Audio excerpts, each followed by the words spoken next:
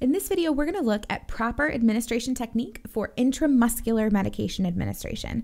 Of course, always follow your 5 rights and calculate the correct volume for administration. So based on the volume of the med and the size of your patient, you'll need to choose an appropriate site and needle size. Draw up the medication in an appropriate syringe and attach the appropriate size needle. So in this case, we have 2 milliliters. We're going to use the patient's right deltoid and a 1-inch 23 gauge needle. Clean the site with an alcohol pad, starting in circles starting at the center and working your way outward, and make sure that you let it dry.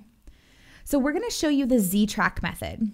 Uncap your needle, then use the thumb and forefinger of your non-dominant hand in the shape of a C and pull the skin to the side. Now hold the syringe like a dart in your dominant hand and insert the needle at a 90-degree angle.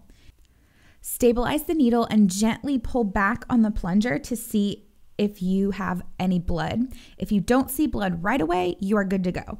Inject the medication slowly. Then you're going to remove the needle and release the skin. That creates that ZTrack to prevent any irritant meds from getting back up to the skin. You can apply gentle pressure with gauze and cover the site with a Band-Aid. Make sure that you activate the safety device on your needle or throw it directly in the sharps container. Document your administration and monitor the patient for the effects of the med. That's it. Now go out and be your best selves today, guys. And as always, happy nursing. Thanks for watching another nursing.com lesson. Click the link below in the description to watch thousands more lessons over on nursing.com.